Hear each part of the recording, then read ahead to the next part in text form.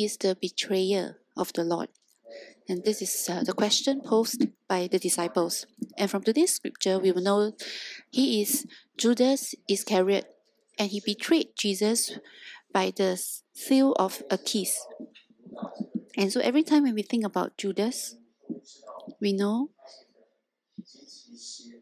that he is an extremely evil and hated person. So in history, Judas is a name that is cursed. And no one named himself Judas or named his child Judas. Have you ever knew anybody by the name of Judas? If there is, please let me know. So he is among the cursed. He is a typical example of those who reject the love of God. In my previous church, a brother spoke to us before about the end times. And the Bible tells us that in the end times, there will be the Antichrist. And he is a man of lawlessness. And when he comes, he will exalt himself to be like God. And he will persecute the church. And eventually, he will be thrown into the lake of fire by God. And this is what we read in the book of Revelation. So he's an extremely terrible person. And we know the end times will be here very soon. And he will appear very fast. And so this brother asked us, if I let you choose, would you rather be Judas or to be the Antichrist? So people answer, I don't know. I just know I don't want to be either. I don't know why you ask this question. But I think his point is, who do you think is worse? Is it Judas or is it the Antichrist? So we all know that on earth,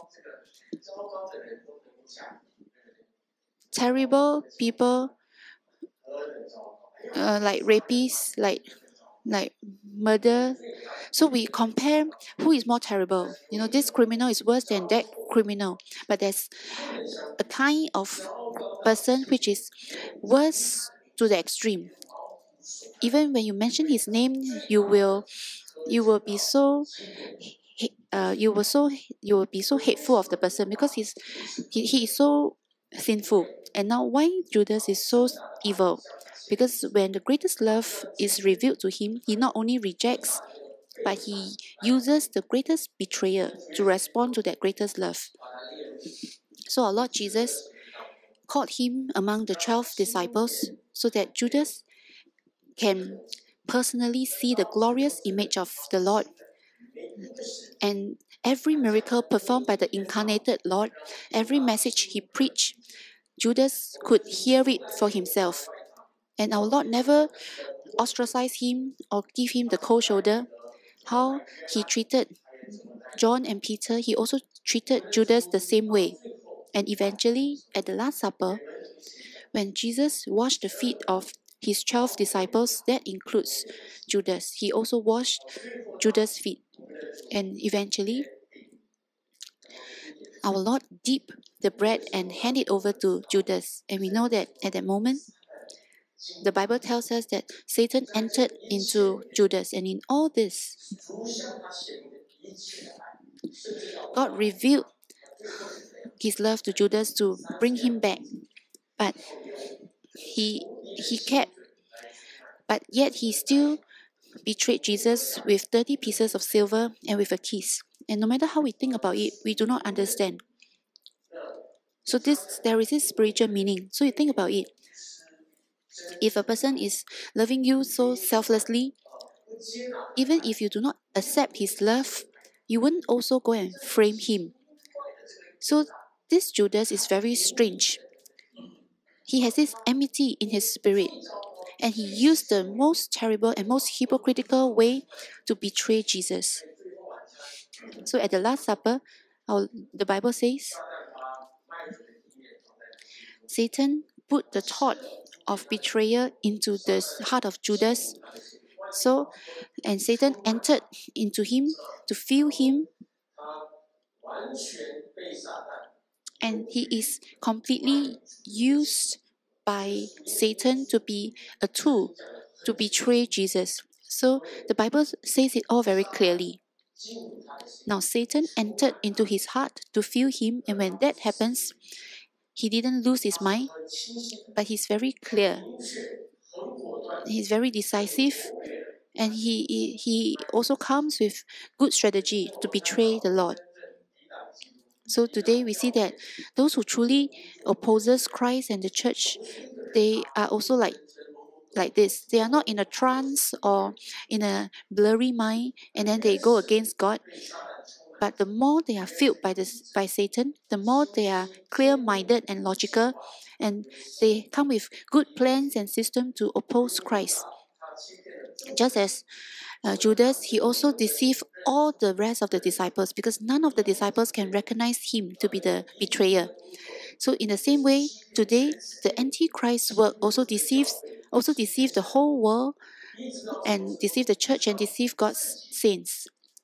Only until the Lord Himself exposed this betrayer and this deceiver. So for us who are living in this era, we have to prepare our heart, especially when we are serving the Lord. The Lord not just tell us that I have told you beforehand. So when that thing happen or when apostasy happen, you will not be shocked. You will not fall. But you know that this is to fulfill what the scripture says. So just this past week, I have this online meeting with my co-workers in China, and I'm really glad to see them. And when we are together, we have a lot of words in our hearts. And I told them,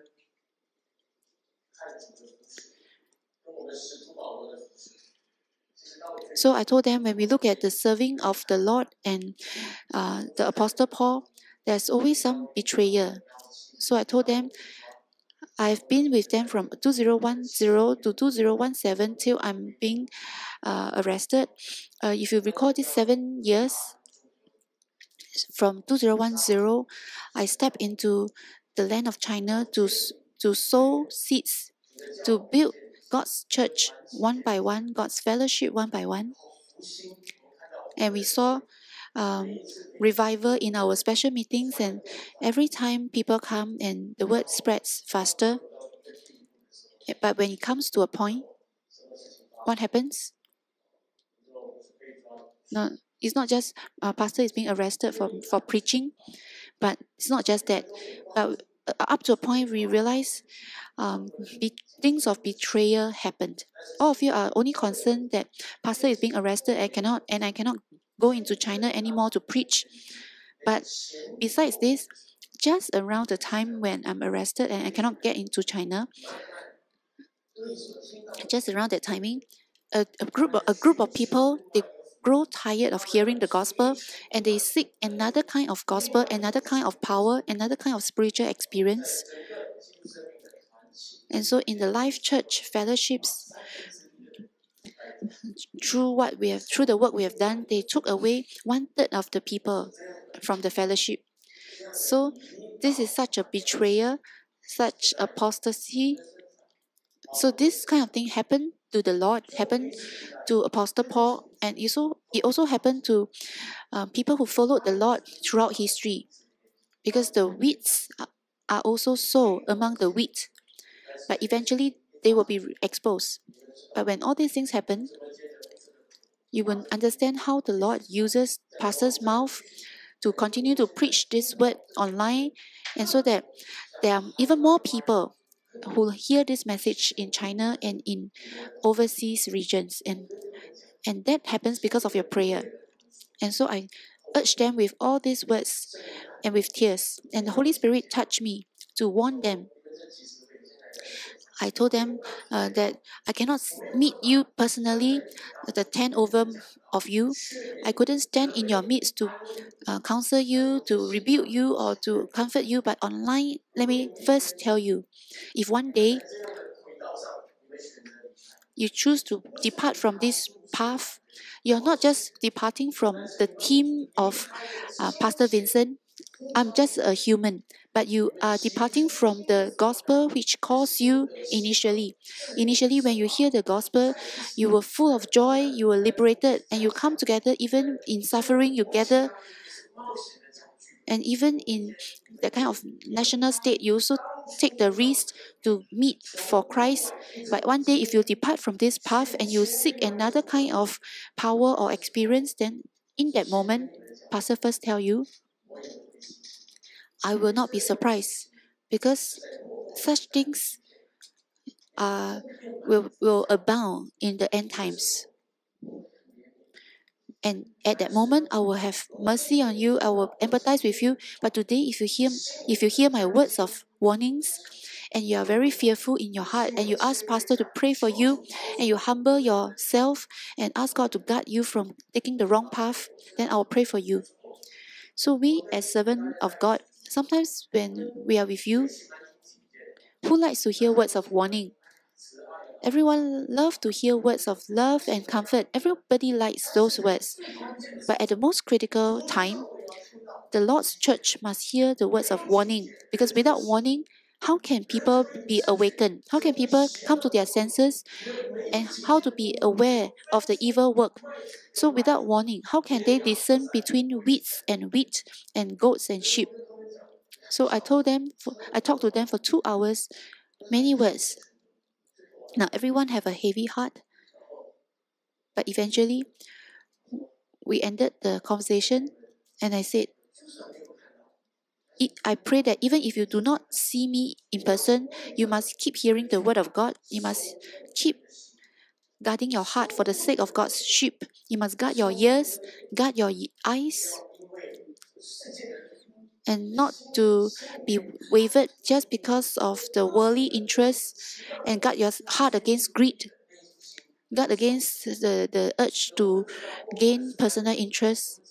Because as we draw near to the end times, we know that apostasy, things that tempt people to commit sin, abound.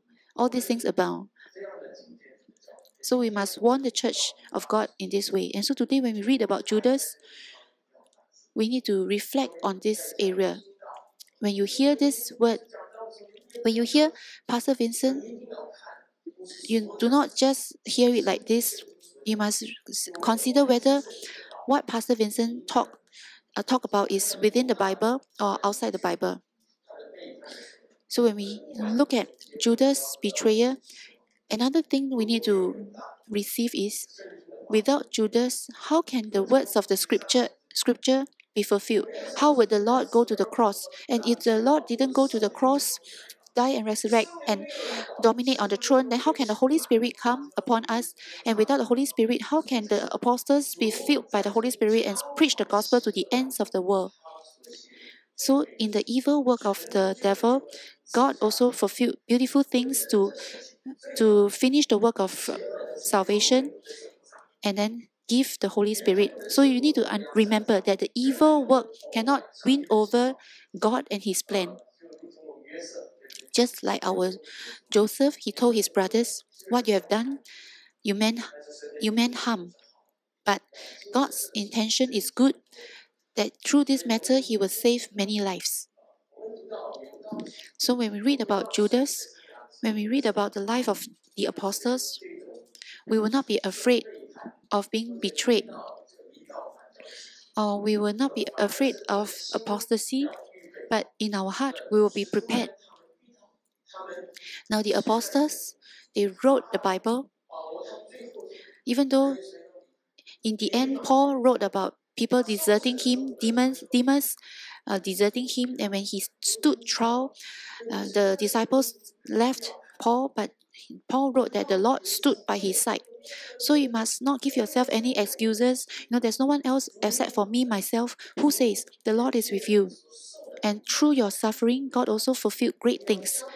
So we must open our eyes to see the development of history. And so when the evil work comes, those who truly belong to the Lord, God's people, they will be found, and they will suffer, they will be humbled, and they will come before the Lord. So this is the perspective we should hold on to. And so today let's read about Judas and ponder about his life and receive the warning. Let's turn to John chapter 13.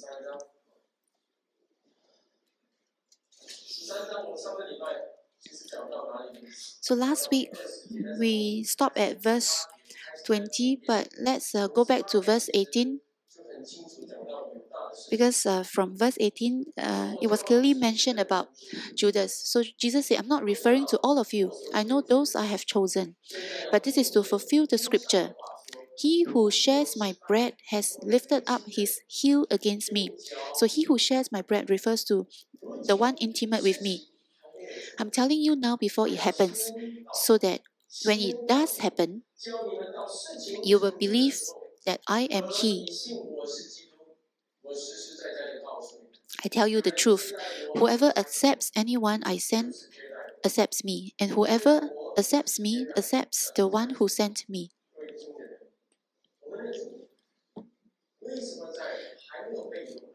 So, why did the Lord tell his disciples this before he was betrayed by Judas? It is not that our Lord is panicked and helpless, or it's not as if the Lord was shocked to realize someone betrayed him. Now, Judas' betrayal is not an accident. It is also not something that the Lord did not know. Perhaps for we humans, we may not know. But the all-knowing Lord, He already knew all these things beforehand. And so He told the disciples beforehand, so that when Judas' betrayal happened, it is not because God was not aware. Because if the Lord do not know it, how can we believe Him? So the Lord mentioned it first in order to protect the faith of the disciples. So many prophecies and warnings in the Bible is to prepare our hearts so that we will not be surprised or shocked when certain things happen, so that we will not be discouraged and we will not stumble. So let's continue reading. Now, within the sovereignty of the Lord, this matter must happen. Now, verse 21, after he had said this, Jesus was troubled in spirit and testified. Now, although Jesus already knew it beforehand, that does not mean that our Lord was rejoicing over this. Now, when evil was rampant, the holy and righteous Lord, He will surely be troubled.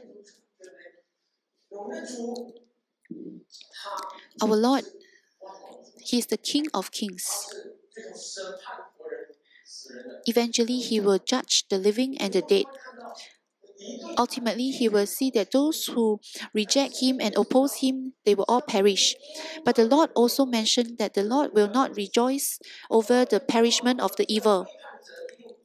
Now, the king knows that the betrayer will eventually be sentenced to death, but the king will also not be happy because of the schemes of the evil one right now.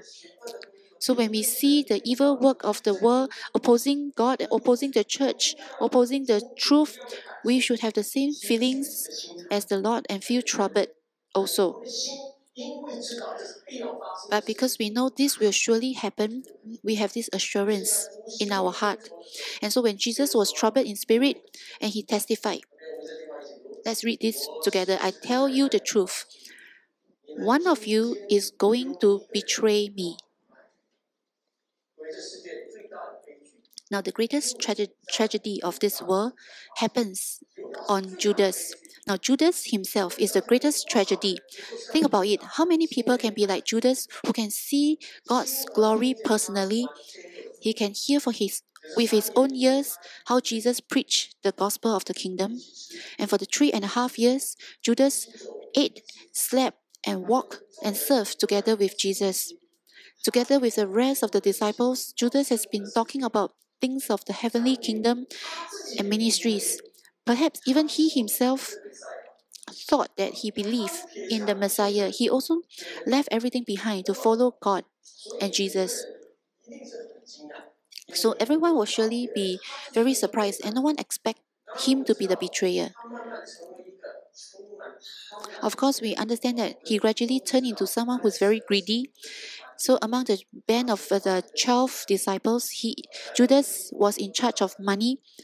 Come to a point, we read that he stole the money from the treasury. But we knew that in the beginning, I think that at the initial stage where he followed Jesus, he may not have done so because of money. Think about it. Jesus' ministry is not wealthy.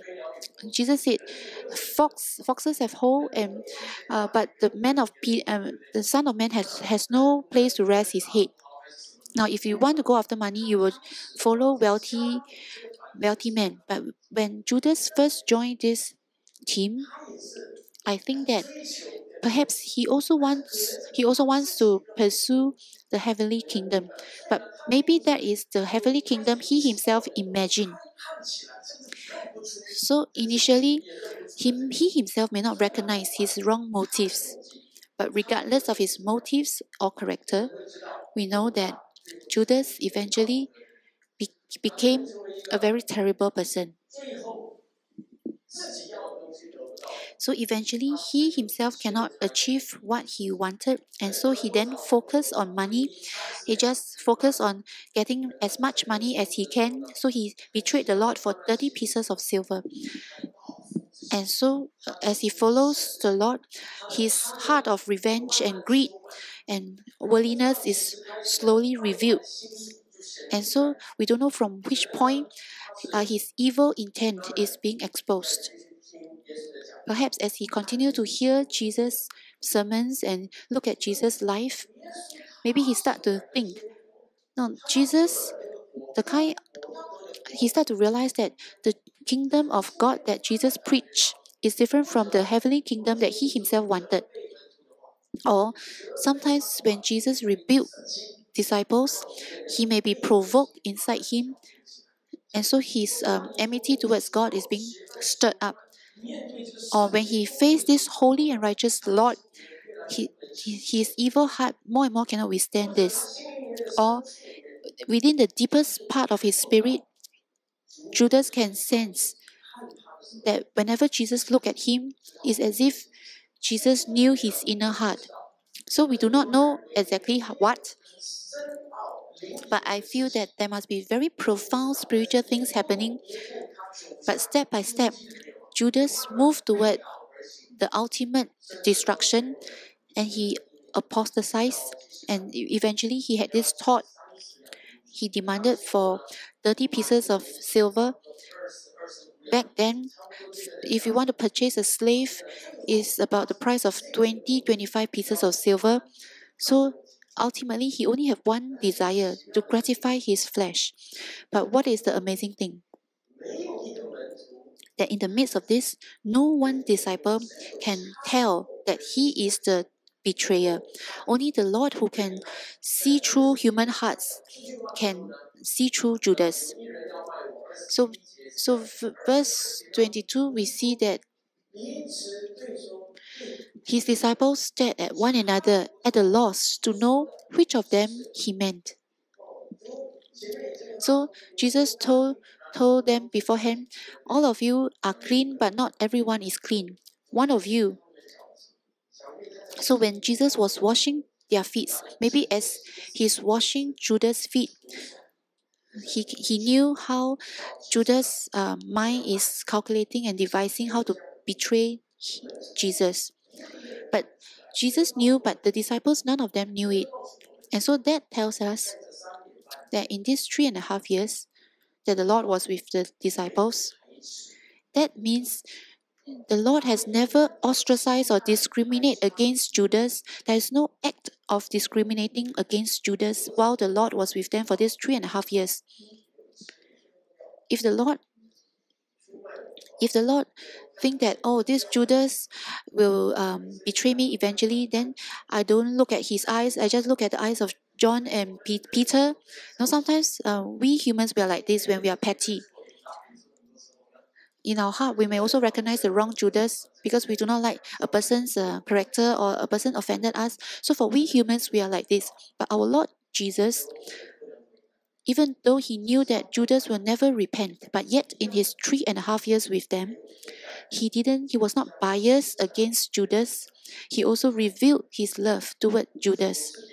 He always gave Judas the chance so that he can turn him back. And that's why the disciples cannot tell it. Because when they look at Jesus' response and when they look at Judas, they cannot tell who is the betrayer because this is a hidden matter. Now, verse 23. One of them, the disciple whom Jesus loved, and he was none other than John himself. So in the book of John, John himself used this phrase to describe himself. The disciple whom Jesus loved was reclining next to him. And Simon Peter motioned to this disciple and said, "Ask him which one he means."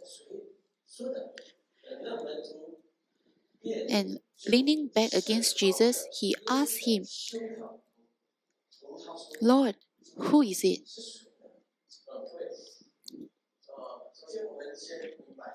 First, let us understand. John always described himself as the disciple whom the Lord loved. In other words, he lived under the love of Christ and he was filled with gratitude in his heart. He was not someone who's self-righteous or self-arrogant. And so when he wrote the book of John, he wrote the book of 1st and 2nd John, he described God's love the best. He said, "We love because he first loves us." God first loved us. God first puts this love within us. And so God allowed John to write the book of Revelation. So he revealed to this disciple the end times and how apostasy, etc., will happen. And so this disciple right now, this John, and another disciple is Judas, who betrayed Jesus. And we know that in historical background, usually when you look at the Last Supper drawn by Leonardo, the artist, that's not the authentic one, but history tells us that in the Last Supper, it's a U-shaped low table, and the Lord sat in the middle of the table. And now everyone is reclining as they dine. So that's the scene of the Last Supper. So everyone is just reclining. Now, John is reclining, and the Lord sat in the middle. So John was reclining on against Jesus, and so he whispered to the Lord, "Lord, who is this?" And now on the other side, on the left-hand side of the Lord, who is it? On the right-hand side, it was John. On the left-hand side, it was Judas. Now that's what many Bible interpreters they mention. If you read the book of Matthew, Jesus mentioned, "One of you will betray me." Everyone just asked Jesus, "Is it me? Is it me?" And Judas mentioned, "Is it you?" And then the Lord whispered to Judas, "It is you." But the rest of the disciples, they didn't hear what Jesus said to Judas. So on the right hand of the Lord, it is John. On the left hand side, it was Judas. So we know that left and right hand side, they are the most important. Actually, Peter was not even on the left or right hand side. So Peter should be sitting quite far away because Peter motioned to John to ask the Lord, who was it? So Judas, we knew. He's on the left hand side, symbolizing the goat. The right hand side symbolizes the sheep. So this is the entire picture. The imagery is like this.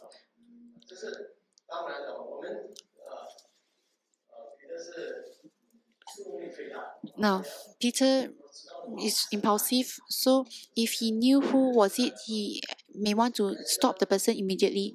But what did the Lord say? Look at verse 26. Jesus answered, "It is the one to whom I will give this piece of bread when I have dipped it in the dish." Then, dipping the piece of bread, he gave it to Judas Iscariot, son of Simon.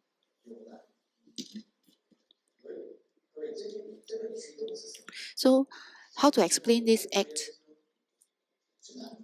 that means our Lord Jesus, He knew and He's prepared. But He still wants to take this opportunity to take the last chance to turn back Judas. He still wants to show his love to Judas. In verse 27, as soon as Judas took the bread, Satan entered into him. So such an amazing thing. On the outside, he ate the bread. He used his mouth to eat it, but his heart was hardened like a stone. So from then on, Satan entered into him. Now, this is a very profound statement. There is a lot of profound theological issues. So some people ask, was it Judas who betrayed Jesus, or was it Satan who betrayed Jesus? Was he the one who do it, or Satan made him do it? Or some people say the Bible already prophesies. Was this set and determined by the Lord's sovereign will, or was it Judas' choice? So it's a very difficult question. But in answering this, when we ask, was this the sovereign will of God, or was it Judas' choice? Was this the choice of Judas? What we can know is the truth, that whatever Judas had done was not outside of his own will. Although the Lord already determined that Judas was the betrayer among the 12 disciples, and Satan also chose him to be the betrayer. But when Judas did it, he was not under control. Now, Judas was not a robot. He had his own heart and mind and will. So he is a man. He has volition, and he has the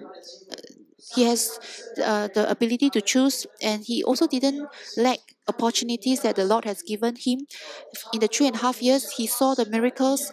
He received the same extent of love that God has given to him as to other disciples. And he received the comfort and rebuke of the Lord and the teachings of the Lord also. And he also received the loving eyes and perspective of the Lord. But yet, amazingly, his heart is so hard, is as hard as a stone.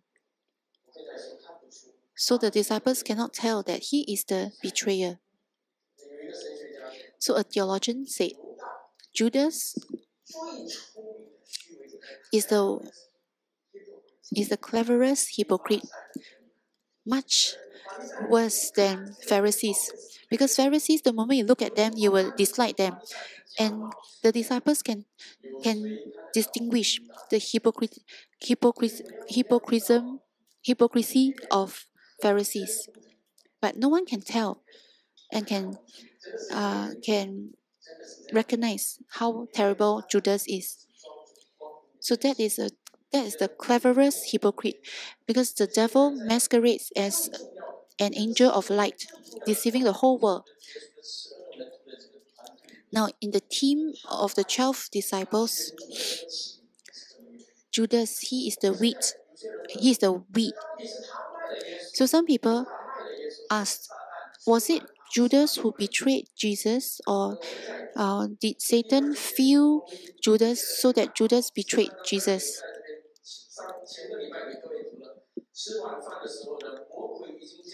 So during the Last Supper, the devil already planted the thought of betraying Jesus into the mind of Judas. So it sounds as if it was Satan who incited Judas to do this. Now we know that Judas himself had responsibility, but how is he responsible?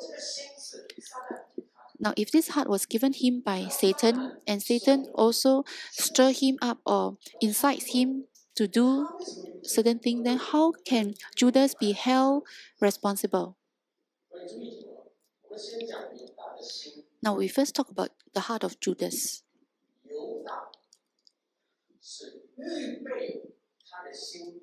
Judas prepared his heart to be used by Satan. So after Judas prepared himself, then Satan can work like this in his heart. So how did Judas prepare himself? Did Judas call out to Satan to ask Satan to fill me? Did he prepare in that way? No. So you must understand spiritual words. Now, every time when Judas reject Christ's love and the word of Christ, that is preparing his heart for Satan to use. So in these 3.5 years, every time when he hear the teaching of Jesus, he had this disbelief in his heart, and he has this opposition. So when Mary break the jar of fragrance and want to anoint Jesus, he rebuked Mary, and a lot of such things happen, such that eventually when the Lord gave him the bread, there's no tinge of gratitude in him, and his heart was like stone. And the Bible tells us that after eating the bread, Satan entered his heart. So Jesus first shared his love with Judas, but after eating that, his heart was hardened and Satan entered into him.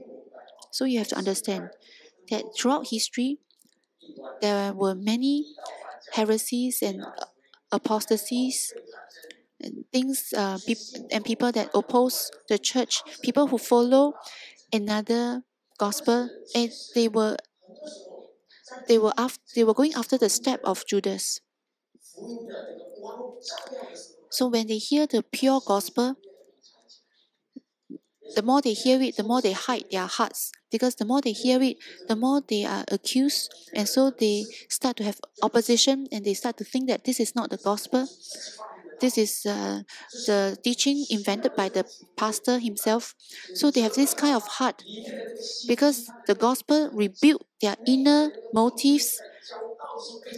And when all their inner motives were being exposed, they could not be humbled. And they say that I'm not like this. So this is not overnight. Then they just go against a person and fight with a person overnight.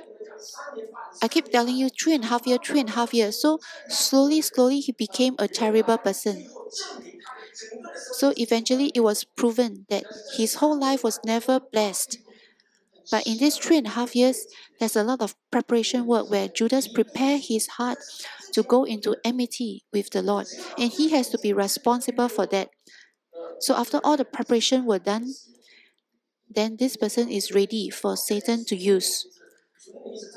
So there's a lot of profound spiritual meaning within this. So this is the depth of interpreting the Bible. We cannot just merely look at a person at the carnal level. What a person does physically, behind that there will be spiritual factors. And on top of the human sin, there is the work of Satan, and the world is believers' enemy, and all these factors come together. So you cannot say Judas' heart is very good. He really loved the Lord. If it's not for Satan to incite him, Judas would not have betrayed him. So you cannot say like this, because Judas himself is rejecting God. And the more he hears God's word, the more he resists God's word. Now, of course, Satan can give us evil intent, but Satan cannot control our hands and legs. The Bible tells us you must put to death the misdeeds of the body by the help of the Holy Spirit. So Romans told us that by the Holy Spirit you must put to death the misdeed of the bodies. So the misdeeds of the bodies is carried out through actions. No doubt you may have the thoughts, but when you carry it out in action, you have to be responsible for what you have done. Because when you have carried it out in actions, that is the entire state of your spirit. Now you say that Holy Spirit, and now you say that Judas did not have the Holy Spirit, how can he put to death the misdeeds of the body? Now, for us, if we are born again and if we didn't rely on the Holy Spirit to put to death the misdeeds of our body, and we allow Satan to insinuate us, to lie, to commit adultery, etc., then we are giving the devil a foothold and grieving the Holy Spirit. So we realize that when we keep giving the devil a foothold, then we cannot overcome the desires of our flesh. And so some people told Pastor, no, it's very hard for me to overcome. It's very hard for me not to look at unhealthy things. Why? Because you keep living and giving a foothold for the devil. And so you keep on sinning. Now the Lord understands the structure of our soul. Now, of course, Judas was without the Holy Spirit. And so his heart was always under insinuations. But we believers, we must not give the excuse that I have a lot of insinuations from the devil. The more you are insinuated by sin, you must all the more be troubled and humbled before the Lord, and the Lord will lift you up. And when you're so miserable, you realize you cannot rely on yourself, then you hold on to the Lord, and then the God's mercy and power will come upon you.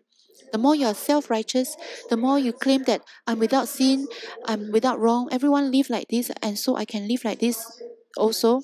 But when you are so self-righteous, then you realize that the same evil work that incites Judas to betray Jesus will also control control your emotions and mind more and more. So we have to understand some spiritual things. Of course, we say that Judas is totally, without the Holy Spirit, Judas is totally not blessed. But we, with the Holy Spirit, we need to live by the Holy Spirit. So now, at the Last Supper, Judas rejected God's love and Satan entered into him. From then on, he's proven that he could not be turned back. And so, verse 27, since Jesus said, do quickly what you want to do.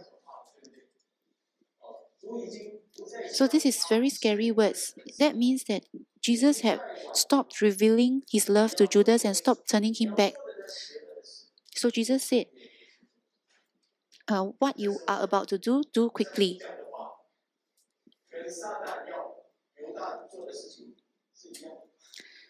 So it's as if the Lord's words coincide with what Judas was about to do.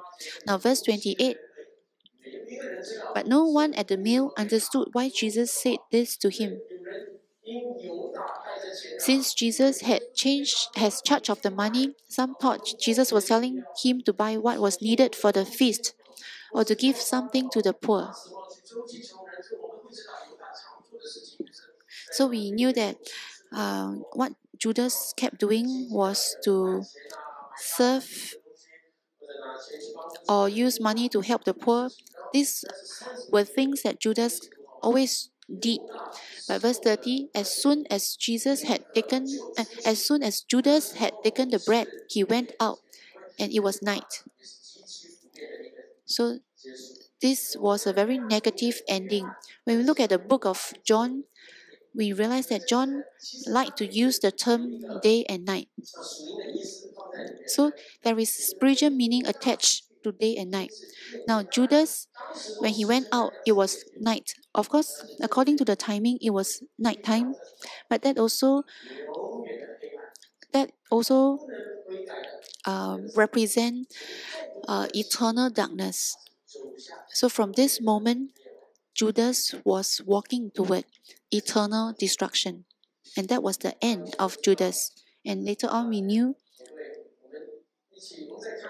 Let's turn again to another passage, Zechariah chapter 11. I told them. So this was Zechariah's words to the Jewish leaders. But the words of the Old Testament became the New Testament's prophecy.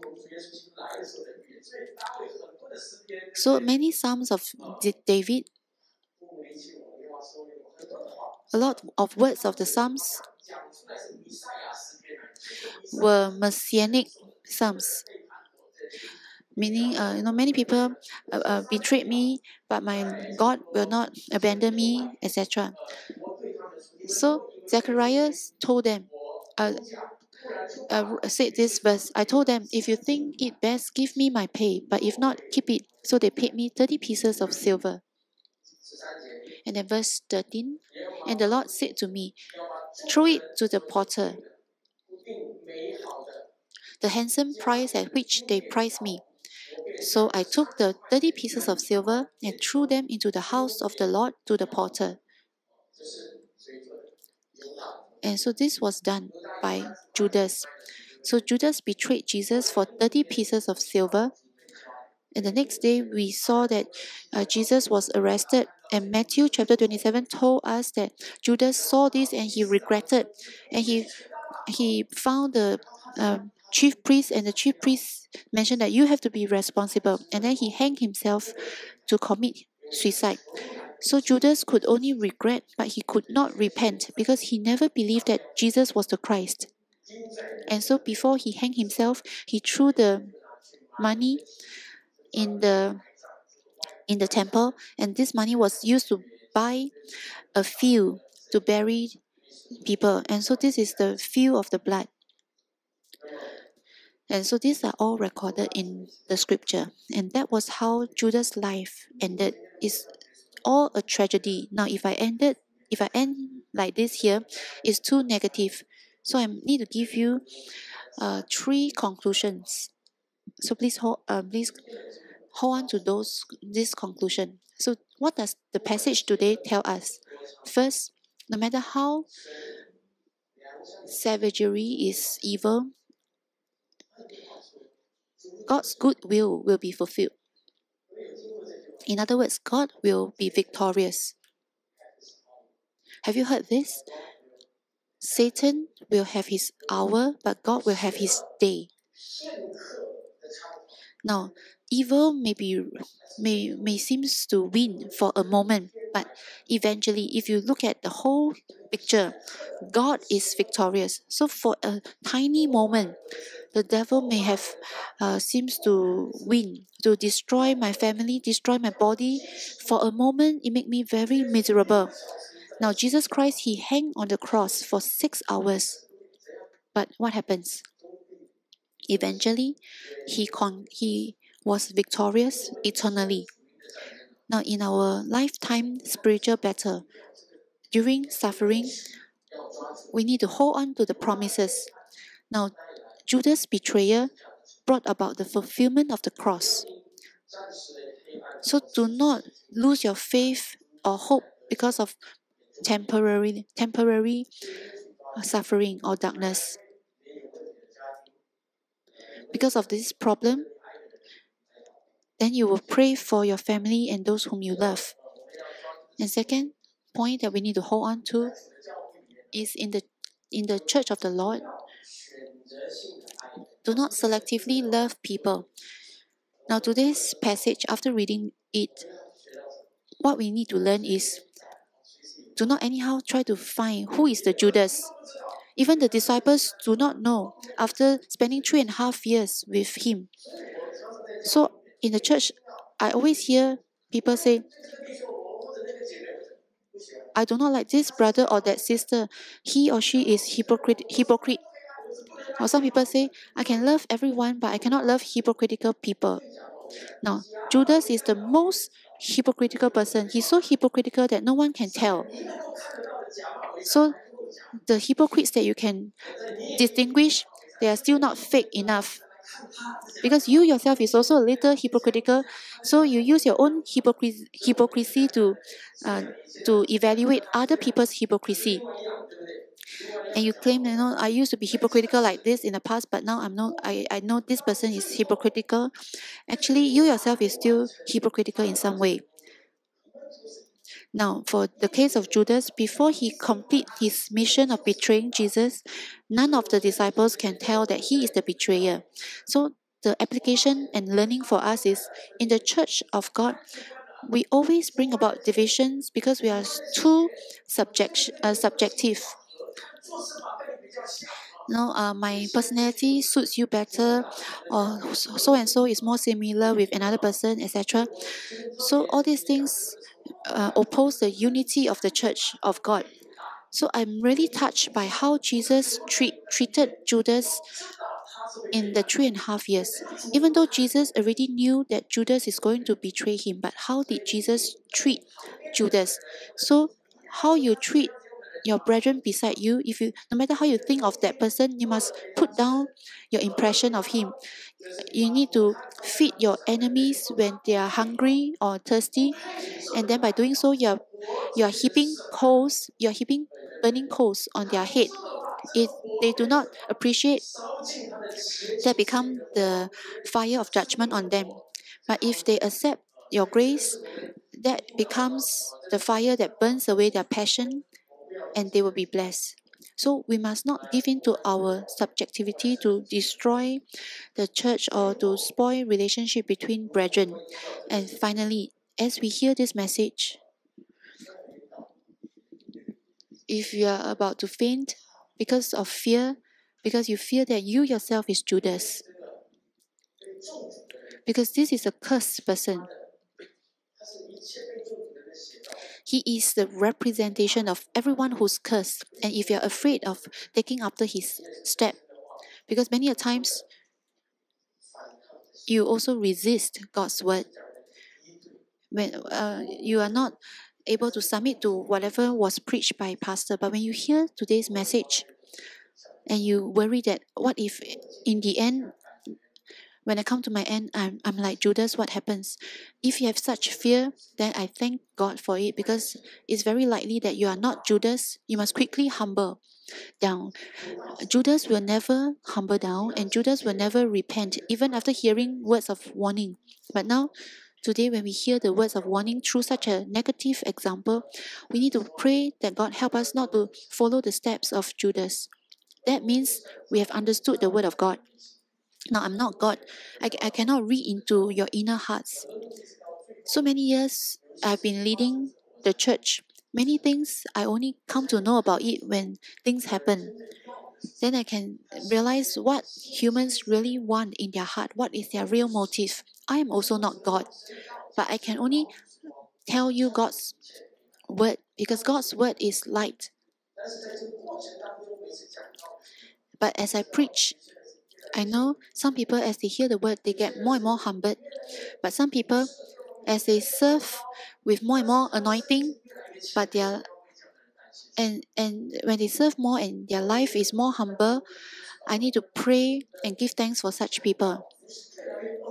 Now, when you pray for me, I always pray that as I serve and preach with more anointing, my heart need to be more humble. And I preach with authority. And when off stage, I need to counsel you with love and humility. May God also give you this prayer. After hearing today's message, do not bring fear home. Remember, Judas cannot repent. Eventually, he hanged himself. But for you, you can be humble and repent. And then we thank God. Then you may be like a weak Peter or a weak John. Next week, we'll talk about Peter. Now let's pray. Lord, we thank you for using your word to warn us. And eventually, you use your promise to comfort us. Lord, before you, we do not know how to put it, because such a great grace actually come upon us. We are unworthy. But because of you, you first love us. You intervene into our life, and you did not let loose of us. So, and you allow us to respond to you and accept you. So today, as we hear your word, no matter what kind of opposition we hold on to in the past, but we pray that all these are merely our temporary weakness. But help us not to be permanently weak. But by the Lord, help us stand up again. Lord, please support and sustain your people and help us in our weakness. Lord, we thank you And we pray that today's message will not just bless everyone here, but especially in the end times, let such message be a warning that the church and preachers of the Lord will be alert and not get into apostasy. Lord, we thank you and we pray all this in the name of Jesus Christ. Amen.